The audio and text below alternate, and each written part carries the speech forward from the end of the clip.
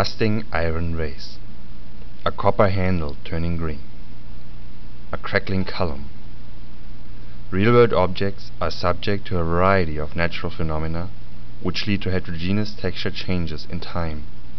The texture development of an object depends on its geometry and on its history of environmental events and conditions. In this work we present a pipeline for capturing these effects and making them available for graphical design. To structure the big variety of interesting effects and phenomena, we categorize them into three different types: chemical reactions like rusting or patination, mechanical processes like paint crackling or peeling, and finally biological growth like algae, moss or mold growing. Our pipeline can deal with all three types of effects. It is based on the idea to transfer the effects from real objects on new targets in a meaningful way. We reproduce weathering effects on test objects in our lab and capture the texture history of the object. We investigate the factors which influence the effect, and finally we provide a user interface to apply these effects in a controlled way to new objects using texture synthesis. For the data capture we have conducted experiments to generate weathering effects on test objects in our lab. The essential advantage of the lab is that the external factors which influence the aging effect can be carefully controlled. Here, for example, rust on a statue of Mozart is caused by vinegar vapor with a well-located source.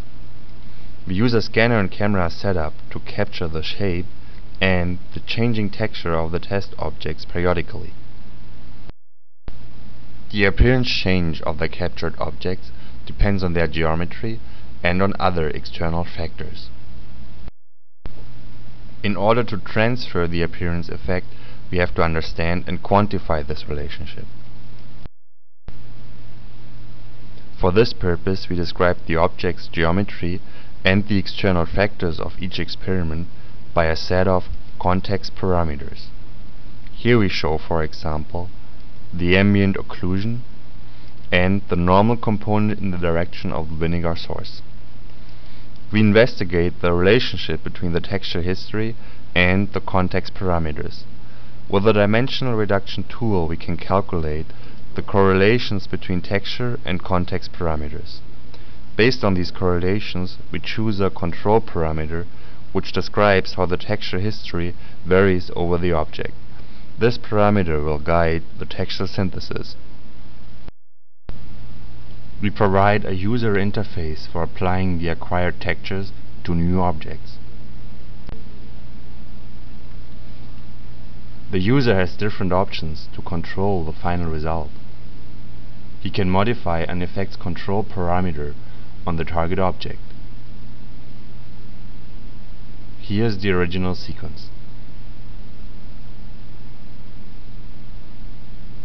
Now the user paints a different value for the ambient occlusion onto the fish tail. Our system recomputes the new result progressively in real time. Here's the new synthesis result.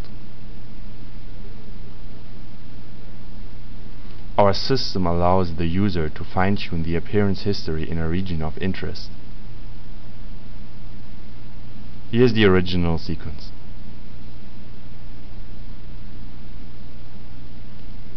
Now the user selects the fish eye and edits the appearance history diagram.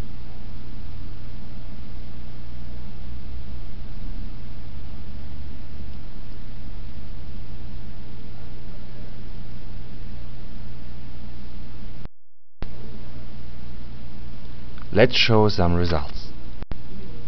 Patination on a copper seahorse.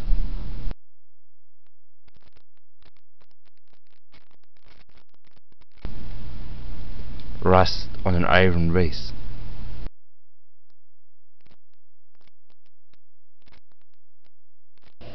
Mold on a string cheese.